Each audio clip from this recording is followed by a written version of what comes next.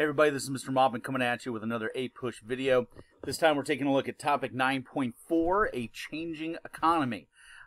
This topic is kind of broken down to a couple of different components. This first component is going to be taking a look at the domestic issues surrounding the Bill Clinton presidency of the 1990s. So let's talk about how Bill Clinton will end up becoming the 42nd president of the United States. Now, Clinton is going to be a kind of a rising star, or had been a rising star on the Democratic Party for a little while. He became the youngest governor in Arkansas history in 1978, serving as governor for, I believe it was around, I don't know, about 12 years actually. And he is going to be, nominated by the Democrats in part because he's going to be viewed as a centrist, a kind of the moderate ideological Democrat, in an attempt to try to win over some of the folks that used to vote Democrat in the South but had voted Republican in the last few elections. Of course, George H.W. Bush is going to be the incumbent president from the Republican Party, seeking a second term for himself and a fourth consecutive Republican victory. But there is going to be a wild card in this race, and that's going to be coming from Texas. And that is going to be in the form of Ross Perot. Ross Perot was a self-made billionaire through the Texas Instruments Company and other investments. But Ross Perot is going to be a popular character because he's going to be kind of making the argument that there really isn't too much difference between the Democrats and the Republicans from a kind of a common working man populist perspective. And even though Perot was, the wealthiest guy of the three, he is going to be appealing more to kind of the blue-collar America than any of them. Ross Perot is going to be making some strong arguments about there being too much government debt and too much globalization in the economy, leading to the loss of American jobs. Now, Perot, being so wealthy, would be able to self-fund his own campaign and even be able to pay for 30-minute blocks of national television, primetime television time, to be able to, promote his candidacy. So in many respects, Ross Perot is going to be seen as the, one of the stronger third-party candidates in American history. And he will draw from both traditional Democrats and Republicans, but on election day, he will be drawing a little bit more from Republicans than Democrats. Now, normally, if you are the incumbent president, you have a pretty good built-in advantage. You have a track record you can kind of, rest on to show off to prospective voters. And in the case of George H.W. Bush, there's quite a resume there. He is going to be overseeing the end of the Cold War in America's favor. We're going to be seeing America win its first military conflict since Vietnam with the Persian Gulf War, with going about as perfect as it could possibly go. So he's got a lot there, and in fact, he's going to have a popularity of close to 90% in early 1991.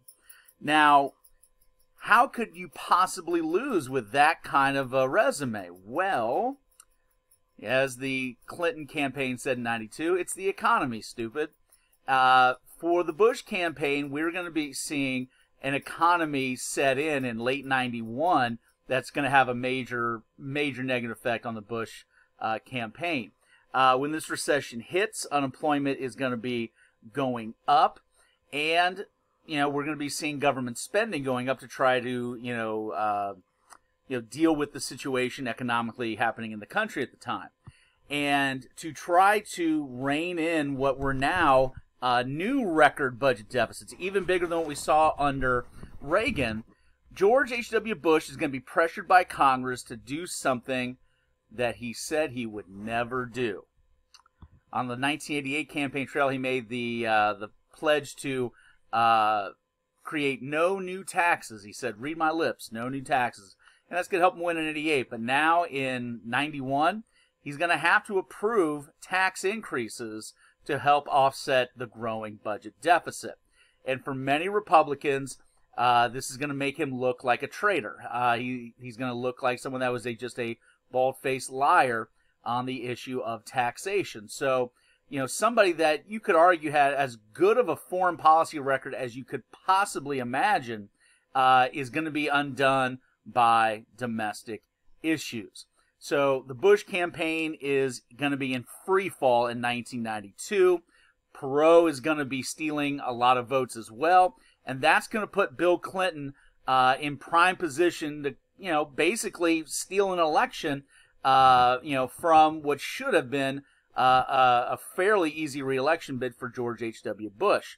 On election night, you can see here the results. Now, it kind of has an interesting checkerboard look to it, but you'll see that Clinton is going to look, at least on paper with the Electoral College, have a pretty decisive victory over George H.W. Bush. But he's only going to win 40% of the popular vote. That's it. So the vast majority of Americans did not vote for Bill Clinton in 1992. Now, you might be looking at this and go, hey, where's the Ross Perot Electoral College votes? Well, Ross Perot ran a very good campaign, and he picked up 20% of the popular vote, which is extraordinary for a third-party candidate, but he never got the most votes in any single state. And because in all but 2 of the states, you have to be the popular vote winner of that state to get all of the Electoral College votes, or any Electoral College votes, Ross Perot got shut out on election night.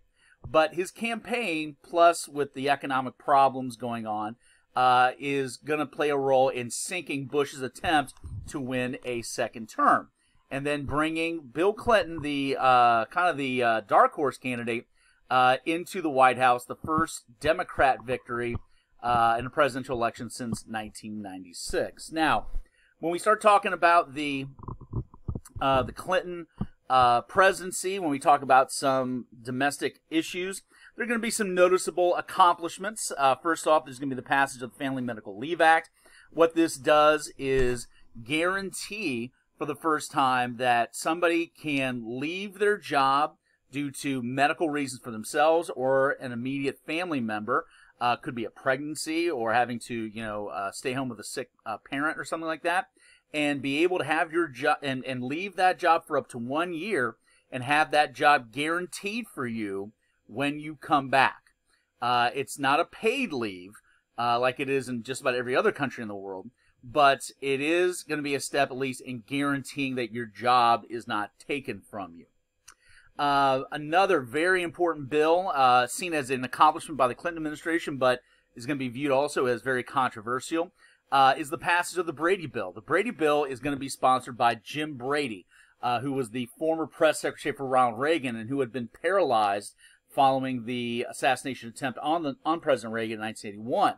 Well, since that incident, Brady became a committed individual to regulating the gun industry and was a believer that if you had more regulations on guns, you would have far less gun violence. And so what this Brady Bill will do when it will be passed into law is going to outlaw the use of many semi-automatic rifles across America. It's going to be implementing a number of background check requirements. And, still to this day, the most significant gun restriction law that we had in the last 30 years. Now, the Brady Bill will only stay in effect for 10 years. It will not be reapproved, but it will be seen as a sign from those on the liberal side that guns are an issue guns are an item that need to be regulated for public safety. But for many on the right, for many conservatives, the Brady Bill is an indication that the government is coming to take your guns. And in many respects, this is kind of the first shot fired, not to be punny, in what is going to be to this day a major battle over, Second Amendment gun rights. Another important accomplishment is going to be the passage of the Motor Voter Bill. What the Motor Voter Bill is going to do is require that DMVs, Departments of Motor Vehicles across America, ask people when they are applying for a license or renewing a license if they want to be registered to vote.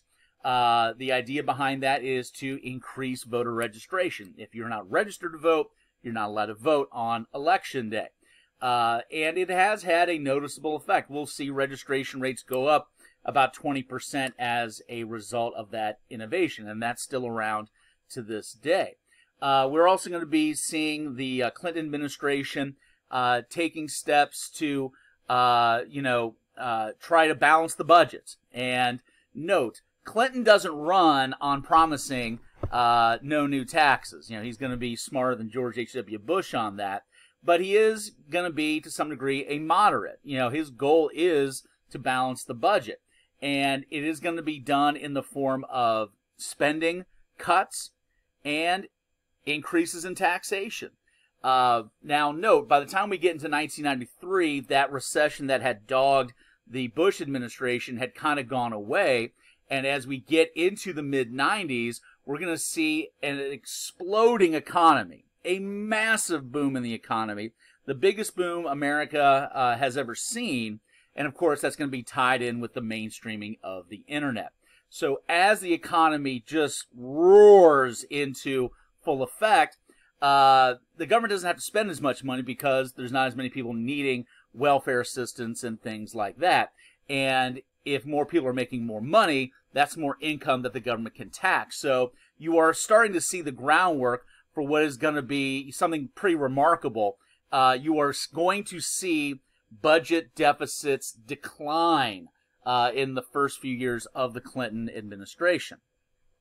Now, that being said, the Clinton administration is going to be facing some major challenges politically from the Republican Party. One thing that is not listed under early accomplishments for the Clinton administration is going to be the creation of universal health care. Though that will be a major fight by the Clinton administration. In fact, First Lady Hillary Clinton had been put in place of trying to spearhead this attempt to try to get passed through Congress universal health care, where the government would be funding the cost of all medical care, something that almost all Western nations have, but not in the United States. Now, this is going to be a very controversial decision. And going all the way back to Truman, the idea of universal health care, as something that could happen, has really divided Americans. And in this very intense push to try to get it happen in 1993 and 94, there will be considerable pushback by Republicans and many folks associated with interest groups in the medical industry, et cetera, et cetera. Now, the bid to try to get universal health care fails for Clinton, but the bigger effect on this is galvanizing Republicans in fear of, when you couple the attempt at universal health care with the Brady Bill and some other things, the sentiment is that, the Clintons are more liberal than what they had appeared to be. At least that's going to be the assumption. And that the government was becoming too invasive in our personal lives. It was too corrupt, yada, yada, yada. And this is going to lead to the rise of a very significant Republican figure in the 1990s, though he'll never become president. And that man is right here, Newt Gingrich. And in our next video, we'll start off by talking about how Gingrich and Republicans will take back control of the House of Representatives for the first time in 40 years and prove to be a thorn in the side of Bill Clinton, but at the same time, a critical piece in doing something that today seems utterly impossible, creating not just reduced budget deficits, but actual budget surpluses. We'll see you next time.